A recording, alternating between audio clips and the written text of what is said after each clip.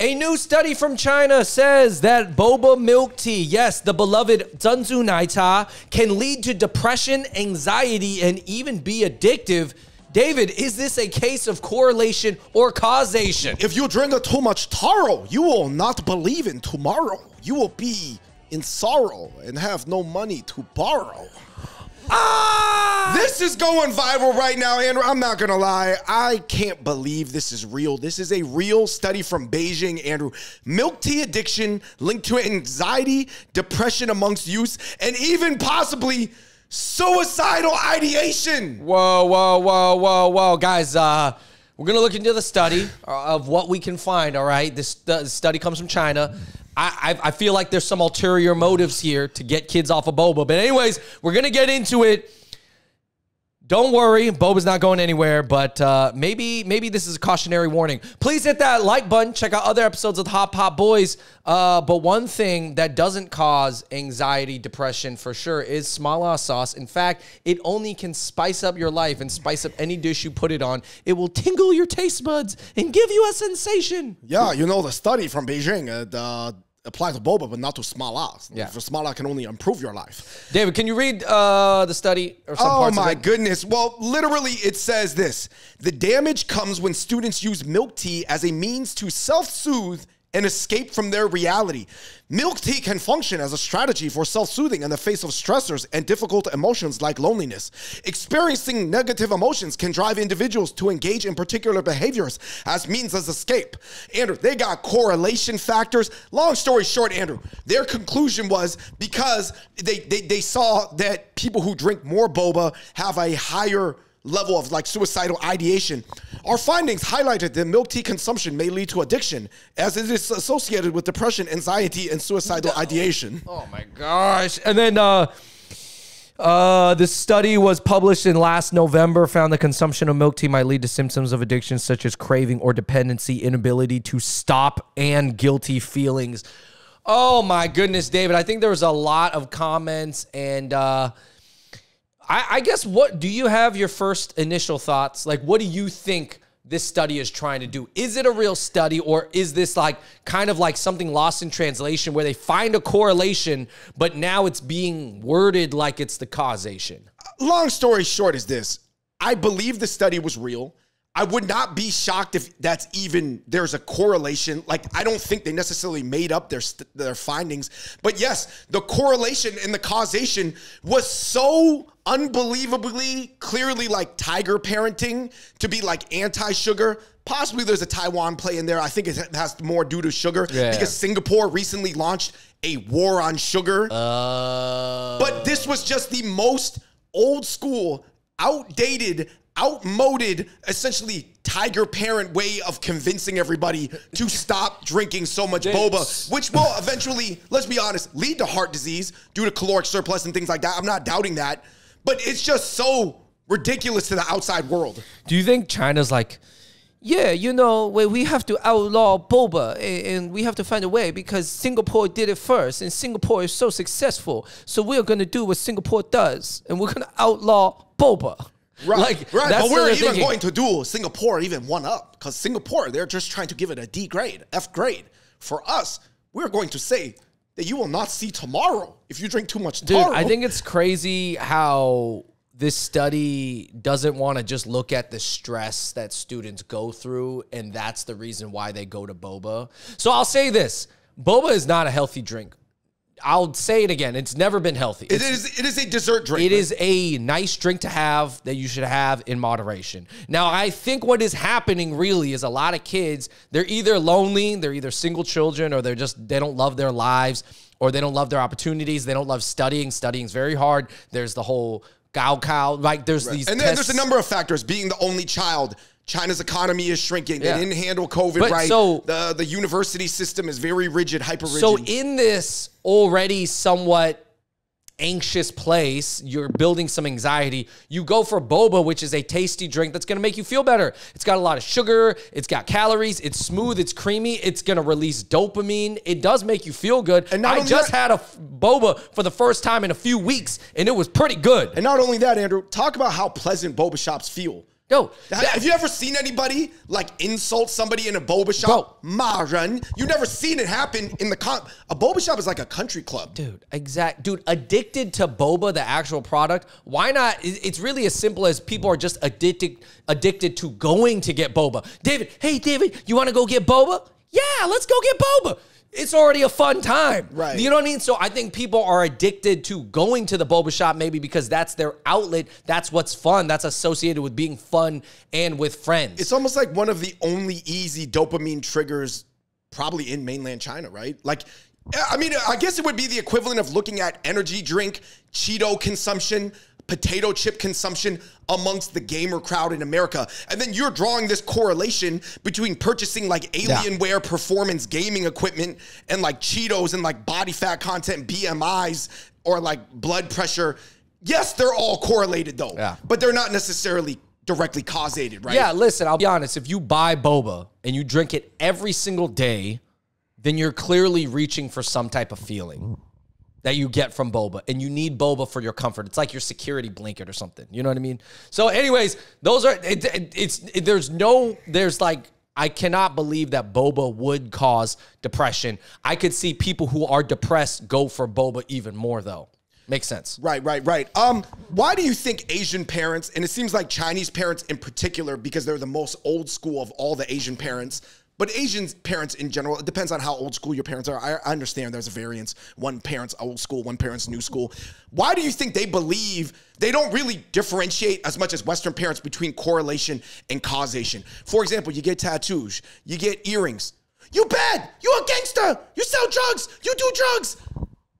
Is there potentially some correlation between those things, but are they directly causated? But why? Yeah. But why do you think that old school Chinese parents, but any Asian parents, but particularly Chinese parents, they really believe in correlation almost as an equivalent to causation? And here's a couple charts. They are different, right? So basically, just to explain the difference, Andrew, so some people are saying, think about it. When the temperature goes up, the sunburn rate goes up and ice cream sales go up. So those two things are correlated, ice cream sales and sunburn rates. But the direct causation is the increased weather. So I'm saying that how come, but Asian parents would be like, oh my gosh, ice cream sales is going up. For sure, it's directly correlated to the sunburn rate. Right. Well, they're basically drawing like a domino impact. Yeah.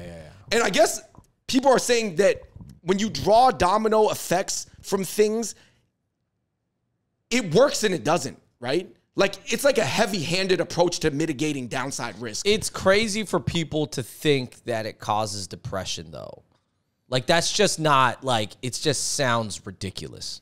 And I don't think people, I think you should just explain to how unhealthy it is or how costly it is. Doesn't it make more sense? Like, didn't more people start making coffee at home, especially with the pandemic? But they started making more coffee at home once people were like, hey, man, save that $5.50 a day in the morning, and then you can invest that. So you invest like $28 into the stock market instead. What if they just redirected or reorganized their flow chart where they said, yeah, a lot of people who feel like there's no hope for the future and they cannot get ahead in life, they're going to turn to coping mechanisms such as gaming and boba. Right. That would have been a more logical thing with using still within the frame of the information gathered. Yeah. Listen, like, dude, definitely like depression is connected to eating unhealthy foods. Eating ice cream. Because it makes you feel good, right? Yeah, because you want chips. You just want the things that make you feel good. No one gets depressed and then go eats kale. Doesn't happen. That's a good point. Somebody just said murder rates and ice cream sales also peak around the same time in America. What do you guys think, Andrew? Murder rates, because Andrew, in the summer, human interactions are increased. Gun deaths actually soar in America, but so do ice cream sales. Correlation versus people causation. People off school, people taking breaks, vacation. Somebody said everything in this woke generation causes anxiety. Man, this shit is so stupid, man. Of course, other people were saying, for me, a spot of tea actually calms me down. It seems highly unlikely it causes depression. But these people were European and they have tea time. European tea time is different than boba time. Would you agree? Yeah. European tea time is not treated like a dessert. I feel like it's treated more like a Part of brunch, lunch, I don't know. I don't even know. It just serves a different societal function. Somebody said, what's the difference between this and getting a mocha frappuccino from Starbucks? Is that the equivalent? I'm not Asian. Can somebody explain it to me? I would go ahead and say the frappuccino probably has more caffeine because it's coffee based. Equal amount of calories? Would you agree? Probably a mocha peppermint mocha frappuccino? Yeah, probably similar, but boba, if you jam pack it with the boba pearls and brown sugar, it probably has a little bit more calories. But just as much milk and cream. Someone said, for example, I am a middle America white man, and I've been noticing my daughter is 12, and she has been asking me to go get boba tea quite often. But ultimately, it seems just part of certain youth culture, just like animes. It's all new to me. Yeah, I think the only issue about boba, it's like getting a milkshake. But you know how like milkshakes you can't get every day, but there's kind of something about boba that makes you want to get it every day. So it's a little sneaky in those calories because people are like, yeah, I could drink a boba 4 or 5 times a week, but you wouldn't say, oh yeah, I get 4 or 5 milkshakes a week. Yeah. But it's probably the same amount of calories. Do you have any thoughts on middle America, their children being exposed to boba, now the kids that are like 10 years old? Because I've seen that. Because there is a country-ass part of Seattle. If you guys know about Seattle, it gets real rural like the second you get like 40 minutes out of the city. I remember in Covington, there's like a ton of boba shops now, and I see kids with like freckles that look like they never seen an Asian before getting boba like once a week. Yeah, no, I would, yeah, but I think you just got to make sure you put it in the dessert category. Like, you're not eating boba more than you eat ice cream. Do you think, like, the older grandpas are like, so you saying this is kind of like the ice cream soda parlors of the 1942s? Yeah, it is. It is. Exactly. Instead of a banana split, you're just getting this mango passion fruit? Yeah, man. Oh, banana splits are really good. Dude, I miss the ice cream soda parlors. I'm not going to lie. Too much ice cream, Indian comment said, there are 2 types of humans on Earth. There is Homo sapiens, then there is Chinese. I'll say this, man. I just think the Chinese are the most different for how high profile they are and how much they produce. Okay. Like, they're just like, it's hard to understand. They produce a lot, but they're just really different. Somebody said, I wish people would realize that a habit is not an addiction. Learn the differences. Very few substances cause hardcore addiction. Other addictions are simply cravings, not a physical reaction to something stopping. Even cocaine and meth are not addictions. They are habits and cravings. For example, are these addicts going through physical withdrawal symptoms? I had to look this up because I was like, whoa, what a statement. Cocaine is They not... said that this person claimed that cocaine and meth are not addictive. So here's what I looked up. Whoa. It is true that the withdrawal effects are not as extreme as, for example, and this is crazy to talk about on our channel, heroin. Right, heroin is like super strong. Yes, so that is what they're talking about. They're talking about extremity of withdrawal. And I guess that it is true that even of hard drugs, there's different ranks of withdrawals. Yeah. So basically, this person was claiming, Andrew, that if we have to have like different addiction levels, almost like burn levels, addiction level 1, addiction level 2, you know, like a 3rd degree burn, a 2nd degree burn. I mean, now we're getting real technical with everything, but I can see it. Someone said, leave it to the CCP to blame these issues on a coffee drink instead of their oppressive policies or maybe their collapsing economy and different things that the youth are probably stressed out about. How much do you think it is that they were just, that there's a lot of things going on in China, and so the agencies blaming the boba, but the people are just going to the boba because all the other things are happening. All right, it's not really a war on boba until Xi Jinping comes out and says it, all right?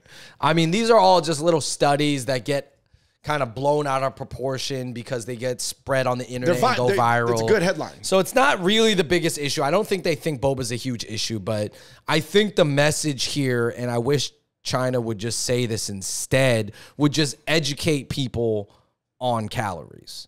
And that would make people more healthy versus like, you know what I mean? No, like, this is like a old auntie telling you to eat a lot of carrots or else you're going to go blind. Just do what Singapore does, man. Just do what Singapore does. You mean go with the grading system? Just do what Singapore does, man. They got it right, man, for the most part. Just go follow them. Hey, they still got some old like Nongchuan holdovers, ways of doing things, though. Dude.